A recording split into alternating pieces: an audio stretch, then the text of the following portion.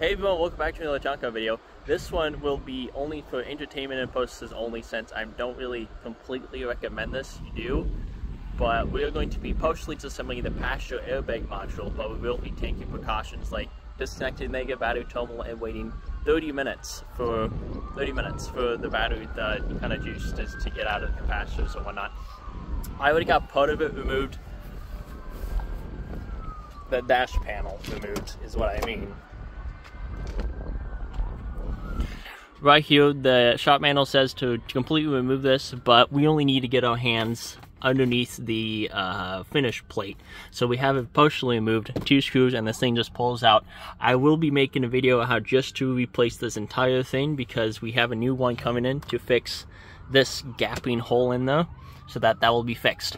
But we're going to wait 30 minutes to be back at 9:50 so that we can start taking apart that right there.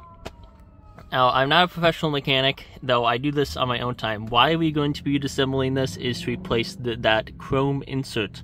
Yes, that is metal, not plastic, surprisingly. So, we're going to be back. Now, I could pull out the Paper Shop Workshop manual, or I could just look it up on old data here. This is for the passenger airbag module, which we'll be taking of, but this is the diagram on how to move it. Old data says this is about a 40-minute job, probably all the way around, taking it together, putting it back out. So what we have here is the screws for the instrument cluster, all the bolts are 7mm, pull those out, then the rest of this pulls out. And if you have to pull down the glove component, which I will show you how to do, and then it exposes 2 9mm bolts held on with 80 foot-pounds, so you got to disconnect those. And then you also have to disconnect this electrical connector.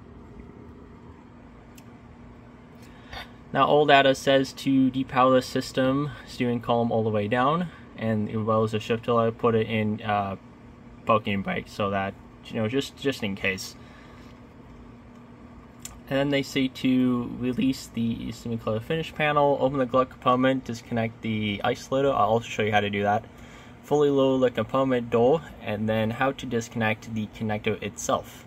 They say push down the passenger airbag connector, push down, pivoting electrical connector retainer, pull out, and then they're saying to push from the back side to disengage the clips to pull out of the dash panel itself. And then it's showing you where the clips is. And of course, for installation we have. So once again, I'll just go top to bottom again. You can pause the video.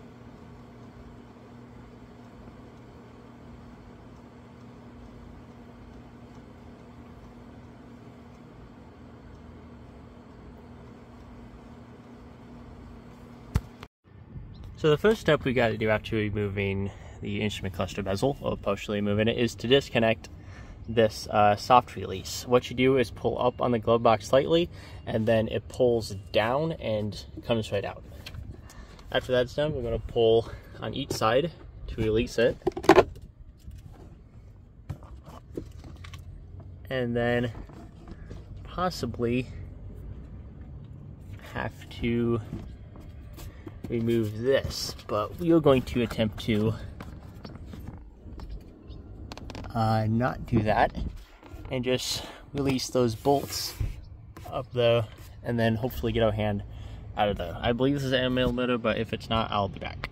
As said before, this is an 8mm. I did have to disconnect this plate right here. It's just simply held down with 4 Phillips head screws, and it pulls it out. I think I'll take this in and clean it.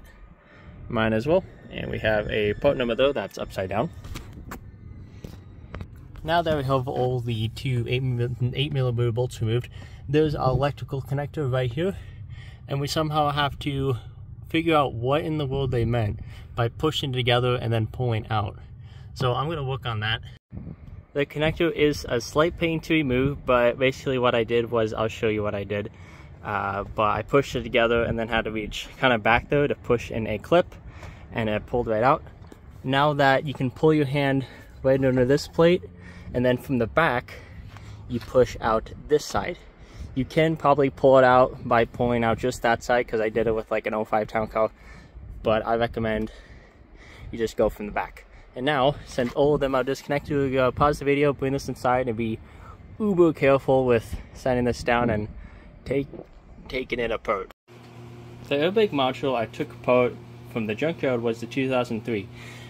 They changed a couple things about this. I think the connector is flipped, the other one was on the top, and then these are held in with a 10 millimeter instead of a really small, probably 8 or 7 millimeter. And I think there was fewer of them. So what we're going to do is grab a ratchet and just start loosening all of these 10 millimeter bolts. And then this housing and this explosive device, should be careful not to touch, should pull right out. The next step is, and once you have that out, it just pulls right out.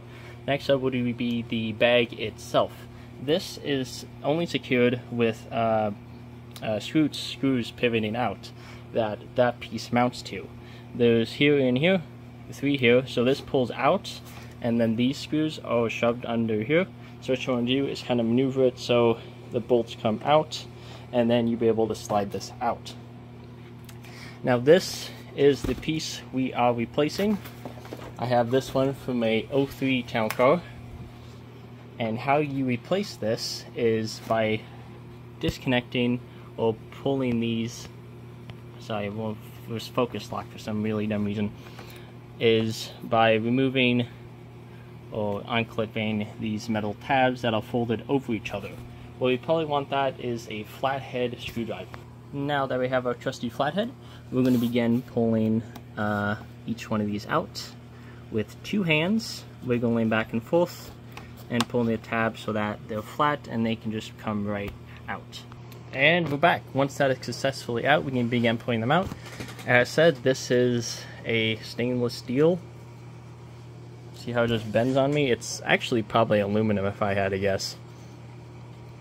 But this is now officially trash since I bent it. You gotta be careful when pulling these out of a junkyard, because you don't want to bend them. One little bend and you're basically done. You'll have that bend in there. We are going to clean this up inside and out. Just this piece, we're not going to clean those two. And then we will be back. And I'm installing this fancy piece. Just taking a look at this. Some nice things to note. We have a part number there. Ford Motor Company in the nice font. Some date codes. Made in Mexico. Also assembled in there. Now this would be a good time to apply some plastic polish, but that's probably what ruined this thing, because I was using a kind of a grinder to get it in there. Now, I also used foam pliers. We're going to apply this, kind of line them up carefully, and then push them down. Fairly certain these were assembled by a machine because there was no dent marks on the old ones from installation.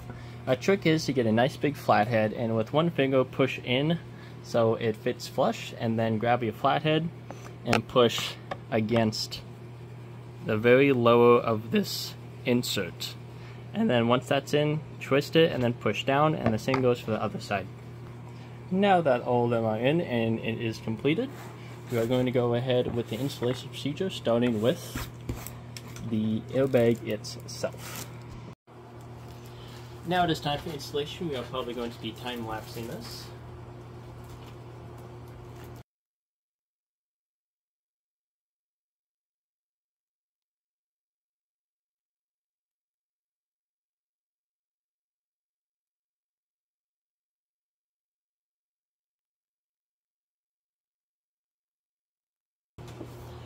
And we're done.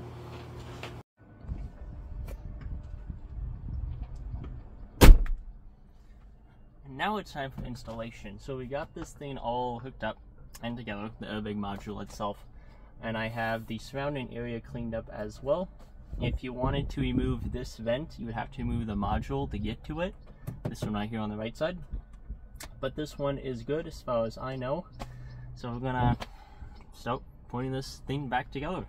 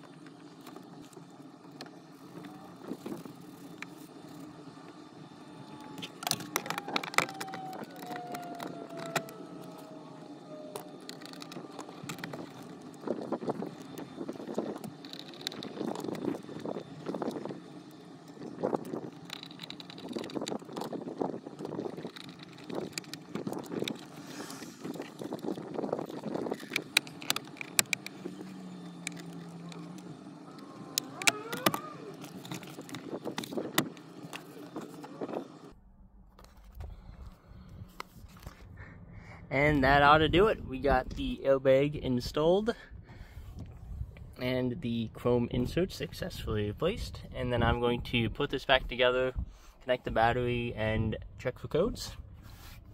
And that'll wrap it up for this video. Thanks for stopping. Thanks for watching, and have a good one.